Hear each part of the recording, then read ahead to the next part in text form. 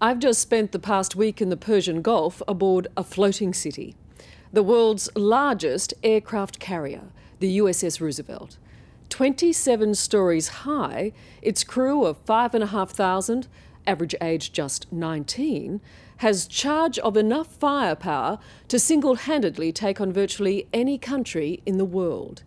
It's from this formidable battle station that America has been waging war against the Taliban. Out of the sparkling blue Arabian Sea, it looms. 1,000 feet long, 27 stories high, weighing nearly 100,000 tons. But from where I'm sitting, in this C-2 transport plane, the deck of the USS Theodore Roosevelt looks small. It looks very small.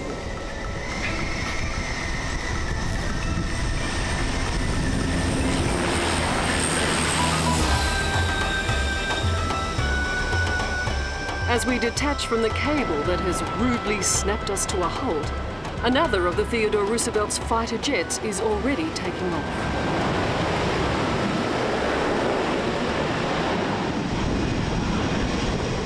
Day 32 and 66 of the Roosevelt's aircraft head out to pound more Afghan targets. It's an awesome sight, made even more awesome when you realise what these aircraft are capable of doing.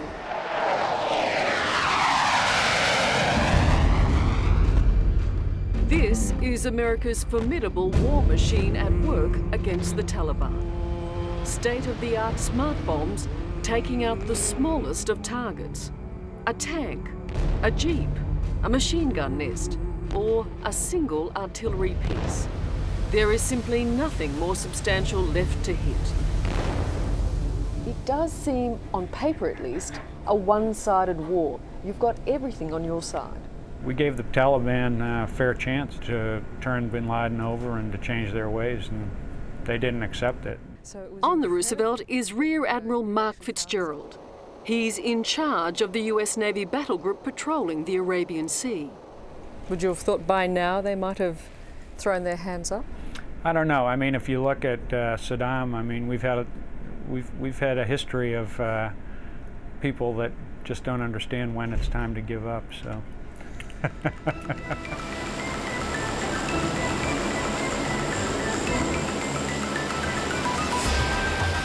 The Roosevelt is the world's largest aircraft carrier. And for the next 6 months, it'll be work and home to a crew of 5,500 men and women. Keeping so many people not only active but happy for so long means providing sailors on board this ship with just about everything they can get back home. But the Roosevelt can do that. It's huge. To quote a well-worn phrase, it's 4.5 acres of sovereign American soil.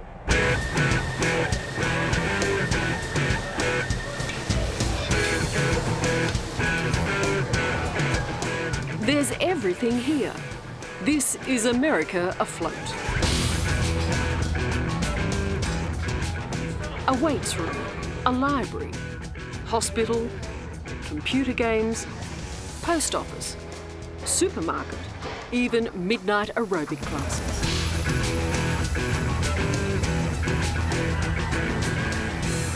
This is a floating city at sea. We have everything a city has. You name it, we've got it, from a city jail to TV studios, complete industrial facilities, fire and police departments. Of course, we have an airport and all the things a city has. Richard O'Hanlon is the captain of the Roosevelt. The average age of the crew on his ship is just 19. It's probably in the neighborhood of 2,500 teenagers that I have to deal with from day to day. I find that is quite a challenge also. I'm a dad to 2,500 teenagers. Many of them would not be trusted with the family car, yet here they are at war.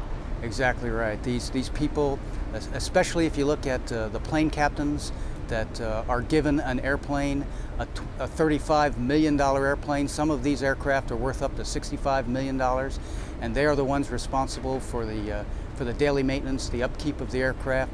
They're the ones that do the final checks to make sure that the aircraft is safe for flight.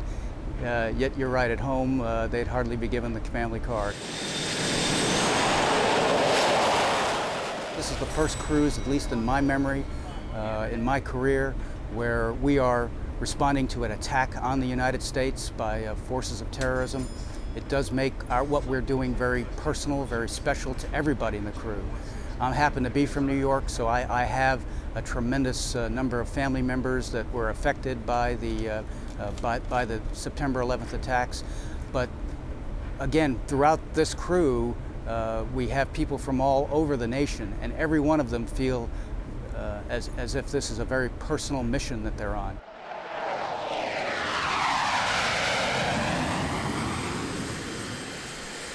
Not a single bomb or missile leaves the ship without a word or two for its intended target.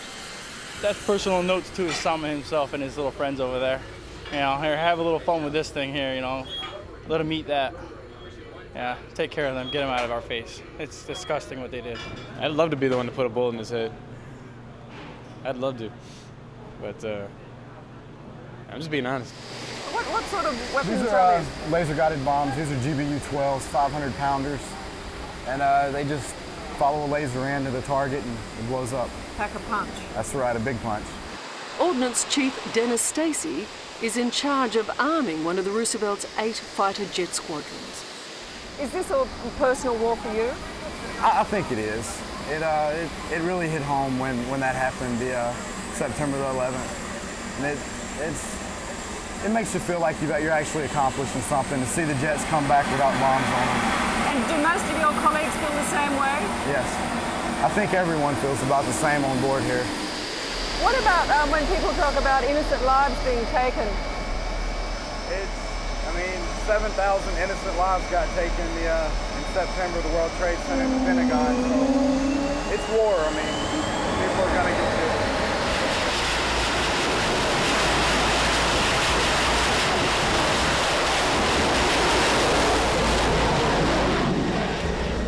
The Roosevelt is operating what it calls an inverted day. It means the work of war is done mostly at night.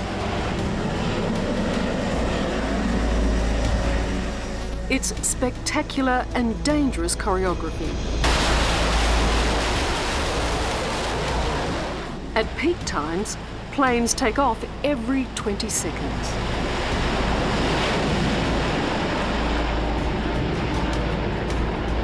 Welcome, gentlemen. Big picture-wise, we are the Event 3 launch, 4 cycles, 6-hour flight, going north and getting tasking up in the... Below deck, another squadron is being briefed by their leader, Woody.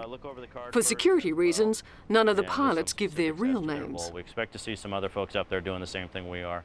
Tonight, Woody and his men will take off uncertain of what they'll be bombing. Once over Afghanistan, US and British special forces on the ground will direct them to their targets. When you have to put your finger on that button, what do you feel? Well, hopefully you feel relief that you've executed properly, that you've found the proper target, that you put yourself in a position to drop and employ the weapon appropriately.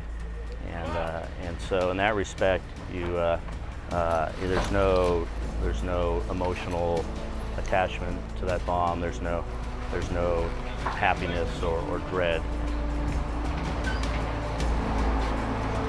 Do you ever see shots of civilians who have been killed and wonder whether you might have done that? We see reporting of civilian casualties. There's very little. When we come back from missions, we're very good at knowing exactly where our weapon went, exactly what target we were assigned to hit, and we know the results of our mission. So there's very little situations in which we do not know the success or failure of our mission. We're taking extraordinary steps to prevent situations like that. I dearly hope that's something I won't have to deal with, and so far I haven't. Smart weapons are smart to a point. There's only, you can't ever get to 100%. You only get to 99%. So you feel very bad when a weapon goes astray. And unfortunately, sometimes they do go and hurt innocent people. But I'll tell you that we try very hard, and this war, you know, we've always tried to avoid collateral damage, but this war in particular, part of our strategy is to win the hearts and mind of the Afghan people and get them also to rise up against the Taliban.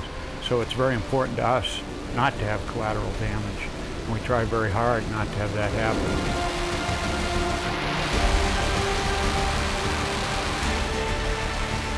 Woody's squadron takes off for what will be a 6-hour mission.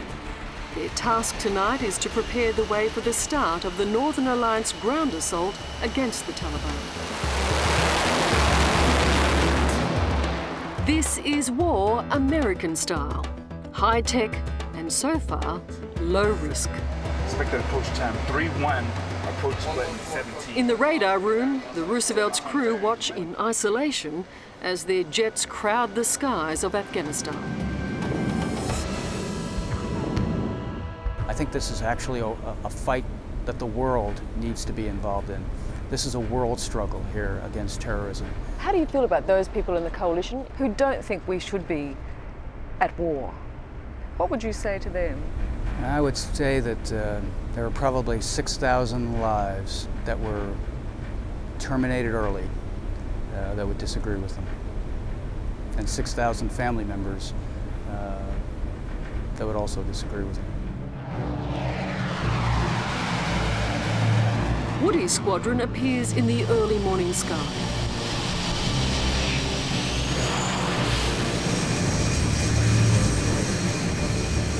We're given no details, but we're told the mission was a success.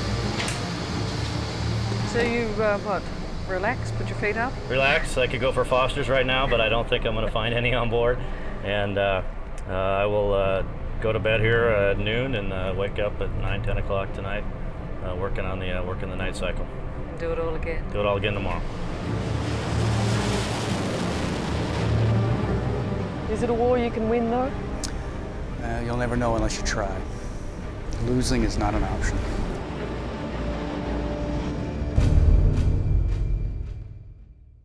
Hello, I'm Sarah Abo. Thanks for watching 60 Minutes Australia. Subscribe to our channel now for brand new stories and exclusive clips every week. And don't miss out on our Extra Minutes segments and full episodes of 60 Minutes on 9now.com.au and the 9Now app.